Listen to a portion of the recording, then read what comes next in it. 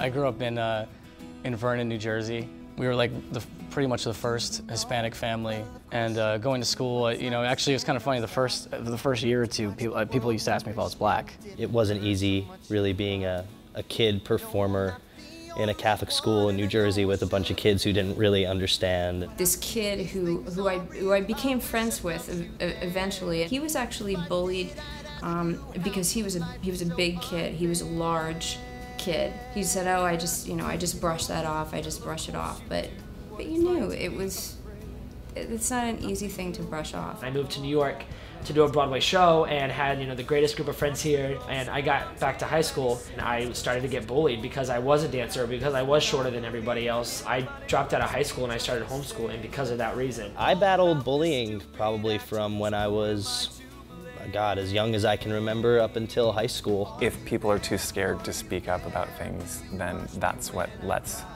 situations like homophobia and bullying keep continuing. I think the worst role to take in that situation is the person who either just sits in the back and laughs, or walks by and says nothing. We know that in the bullying scenario, there's really three characters. There is the bully, the victim, and the bystander. Tyler Clementi was the young man from Rutgers University who was cyberbullied. He ultimately ended up jumping off the George Washington Bridge. And in Tyler's situation, we knew that there were a lot of people witnessing what was going on, but nobody reached out to Tyler.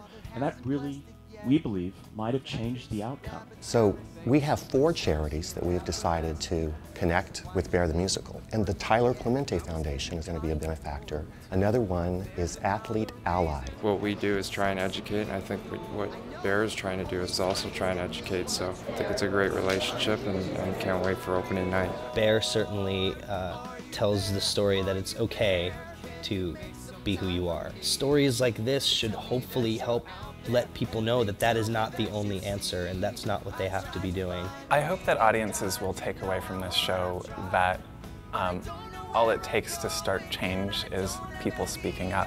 Why not be part of something positive? Stand up for someone who's getting picked on. Yes,